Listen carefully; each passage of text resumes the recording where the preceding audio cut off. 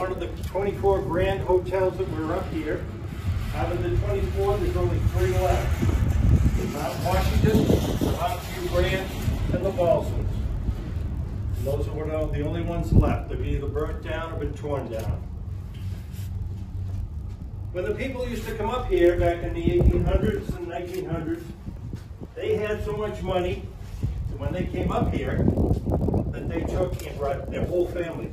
And I'm not talking just mom, dad, the kids, grandparents, aunts and uncles, nephews and nieces. And they said because they were so rich, they even brought their own servants.